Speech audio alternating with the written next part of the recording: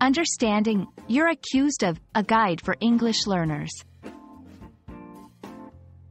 Hello, everyone. Welcome back to our channel, where we dive into the fascinating world of the English language and make learning it a breeze for you. Today, we're exploring a phrase that often pops up in legal dramas, news reports, and everyday conversations. You're accused of. Understanding this phrase is crucial, as it carries significant implications and nuances.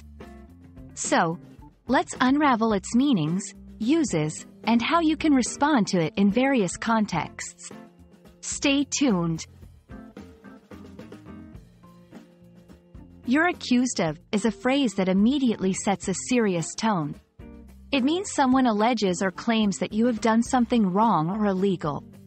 The word accused is pivotal here, implying that there is an accusation made against you, but it's important to remember, it doesn't mean you're guilty. This phrase often precedes the specific action or behavior you're being accused of, such as, "You're accused of stealing," or "You're accused of lying." In a legal context, "you're accused of" can initiate formal charges against someone in a court of law. Here, it's more than just a claim. It involves legal processes and can lead to a trial. Understanding your rights in such scenarios is crucial. Conversely, in everyday situations, this phrase might be used more loosely to express that someone believes you did something wrong, without legal implications.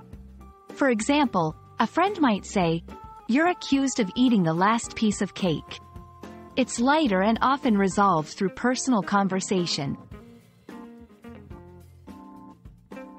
Responding to "you're accused of" varies by context.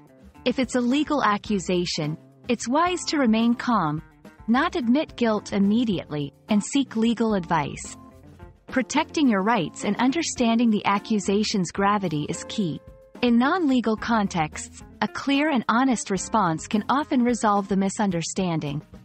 It's important to listen carefully to the accusation, understand why it's being made, and explain your side of the story respectfully. We hope this video has shed light on the phrase, "you're accused of," and its significance in different contexts. Remember, being accused doesn't equate to guilt, and there are ways to navigate these situations both legally and personally. Thank you for watching, and we hope this knowledge empowers you in your journey of mastering the English language. See you in the next video.